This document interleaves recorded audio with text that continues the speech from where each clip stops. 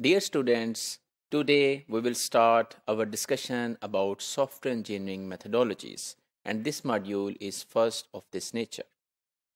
So previously we have discussed that software is developed using number of stages. It passes through number of stages. For example, first of all, there is a requirement analysis, then design is prepared, then implementation is done, and then testing is done.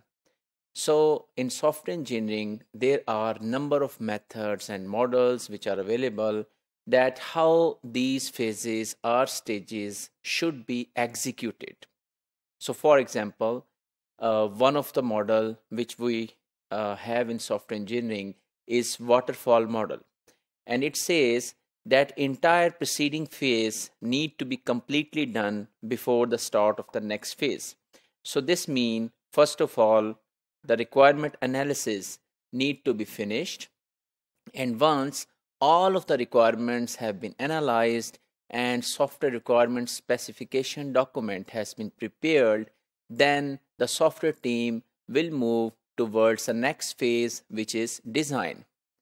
And during the design or during the implementation or during the testing phase, if they identify any problems, any new issues are identified, or any new demand or needs are identified, then there is no way back to reaching the requirement analysis phase.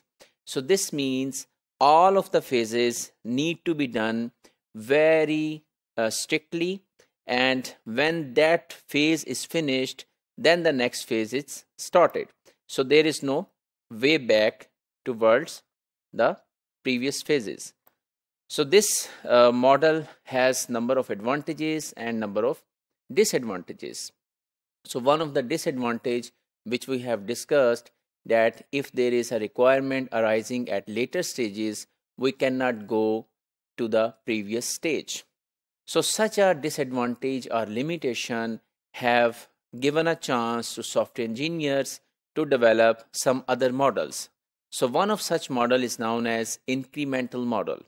So here the desired software system is constructed in increments, the first being the simplified version of the final product. So for example, you are going to design a system for student, and the modules or the functionalities or the requirements which you want to perform in this software is student addition, student viewing, and course addition to which the student is enrolled.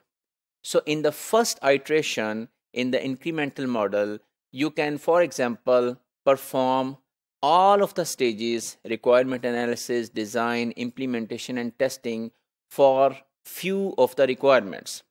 So in this example, we can only perform the requirement of student addition in the first iteration. So this means in the first attempt, we will only think that our software has only one requirement, that is the student should be entered and added into the system.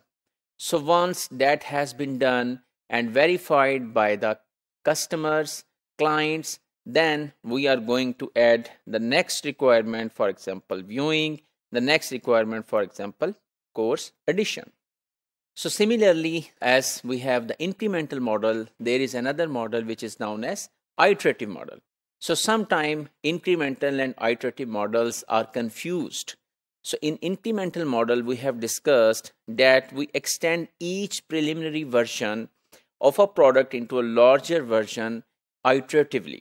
So first we perform some of the requirements, then the remaining requirements, then the remaining requirements, and iteratively we build it. However, in the iterative model, we first build all of the first version which has most of the requirements, and we keep refining each version, creating a working prototype first.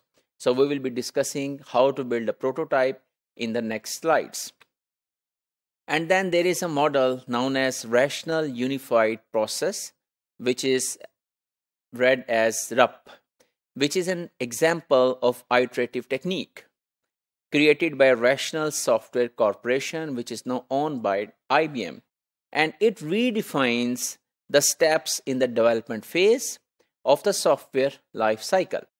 And RUP is widely applied nowadays in software industry. And the non-proprietary version of RUP is known as unified processes. So if we summarize today's module, we have learned about what are simple software engineering methodologies available nowadays. We have discussed about waterfall model, incremental model, and iterative model. Just briefly, you will be learning for these models in the concerned courses of software engineering in the later stages and in the later semesters. We have also discussed rational unified process and unified processes.